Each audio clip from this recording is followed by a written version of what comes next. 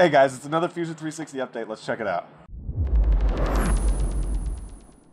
After the update, you'll immediately be aware of one thing we're thrilled about: our UI improvements. If you haven't seen Kaching's video on that, check it now, but I'll note a couple highlights. I find the neutral color palette easy on the eyes, and the new icons reduce clutter. This helps regain that invaluable model viewing space the last UI update encroached upon.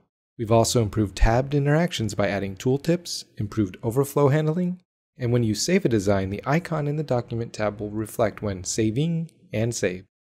Another area where the UI was improved was Generative Design. Here, you'll find entirely new toolbar icons while exploring and viewing results. This effort helps make the Generative Design experience more fluid with the rest of the Fusion workspaces. On the modeling side of things, the next time you're in the Whole command, you'll notice we've added Tapered Taps. This enables a wide variety of thread types including NPT and NPT for PVC, which I'll use on this filter. Do note that right now these threads are only cosmetic, but adding modeled versions is definitely part of the plan. With that, we've also added tapered hole support in 2D drawings. After a quick update of this model, you'll see tapered threads in those side and front views. And, based on popular demand, we've reintroduced the ability to select faces or features in the fillet command, as denoted by this handy tooltip. Remember to take advantage of that long-click Select Other tool to assist with this, because it does still have a proclivity for edges. The next time you're wanting to mirror entities while sketching, make sure to use our newfound ability to mirror about model edges. I can't tell you how many times I've painstakingly selected hundreds of objects only to find I forgot to create something to mirror about. But now you can just select an edge and you're done. And while you're at it, go ahead and use those axes too. When you use offset, you'll find you're no longer stuck with keeping that dimension between the offset and offsetee.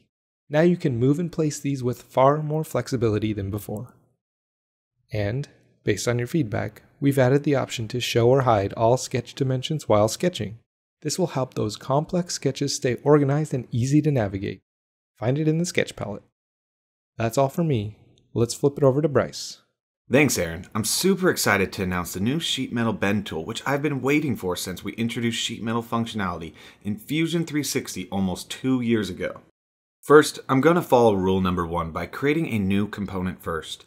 This will allow me to create a sheet metal component and select the sheet metal rules for this design.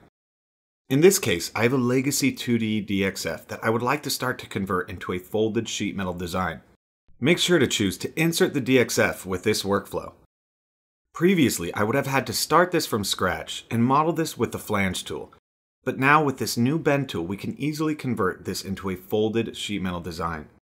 This will allow us to change the units of the DXF and specify which DXF layers to keep. In this workflow, we do not need the bend extents, so let's turn those off. First, we will use the flange tool to create a base flange of the entire sheet metal design. Watch out, the sketch turned off automatically after we used it for the first feature. So let's locate the sketch and hit the light bulb to turn it back on. Once we have the flattened representation of our part, we can start bending our sheet metal flanges. Let's activate our new bend tool. First, we will have to select the stationary face. This is important to describe which way our component will start bending. We will click on one side of this bend to keep it stationary. Then we will select the bend line. Now here's the best practice for this workflow. Start with the furthest most bends and work your way into your main piece of your sheet metal design. Notice in this case, I did not do the best practice I just mentioned. This bends the sheet metal part away from my initial sketch that I would like to use as my bend line. Don't worry, you can always roll back before the previous bend, then add your bend correctly, then roll the timeline forward to ensure your part is bent correctly. Now let's speed this up and bend these next couple flanges pretty quickly by using the same workflow and flipping the direction of the flange to get your desired result. Finally, let's start working on these last 2 flanges in the middle. Again, using the same technique starting with the further portion of the flange, we can start to adjust the bend angle and direction to get our desired result of a 60-degree jog of this flange. Either use the rotation ring or type in the bend angle to get the desired result. If you require, you can always change the bend line position and override the bend rules to get just about any result. Well, that is the bend tool, perfect for converting flat DXFs into folded sheet metal components. But don't be afraid to use this new functionality in a variety of sheet metal workflows. So you guys might notice we are outside today. That's because our team actually did a big move down to our Pier 9 facility where we have a full CNC and metal workshop. So we're really excited to make things and share them with you. I'm excited. Me too. Heading over to the manufacturer workspace, there are improvements across several operations that I think will help make a big productivity difference. First off, when creating a setup, Fusion used to select every body in the workspace as the model, even things like vices and other work holding. Now, in multi-body assemblies, there is nothing selected by default, so you have more control over the model definition. Next up in the face operation, we added even step-downs, which you might recognize from other toolpaths like 2D Contour and 2D Pocket. Instead of several passes at the programmed depth of cut, and then one with whatever is left, even step-downs divides the total depth into however many steps it takes while respecting the maximum step-down. Next, we added select same diameter to pretty much all the toolpaths that are used for circular faces, including circular, bore, and thread. This will work on both holes and bosses, and will make it much easier to select all those features at once, saving you those valuable clicks.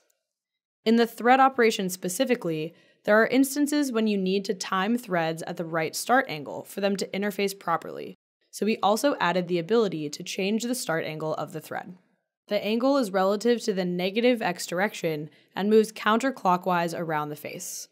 Last but certainly not least, there's a new option in the stock display. Under Colorization, Stock Compare will color the model green for areas that are within the specified tolerance, blue for areas with remaining stock, and red for areas that violate or gouge the model. In this example, the chamfers I added were not modeled, so I'm getting a red mark where it violates the model. I also missed a bunch of finishing passes, so now I know to go back and add those operations to remove that remaining blue stock. Make sure to come back every Tuesday and Thursday. We have live streams at 1 o'clock Mountain Time featuring Brad Tellis, special featured guest. Yeah, I know. I've been watching them, and it's been taking my Fusion 360 to the next level. But we're also introducing something this year called Fusion 360 Academy. It's this new event we're going to hold in August, one in Portland and one in Japan. Make sure to check it out. You're going to see more information coming up. But right now, we have the call for proposals. Look in the link to submit a class.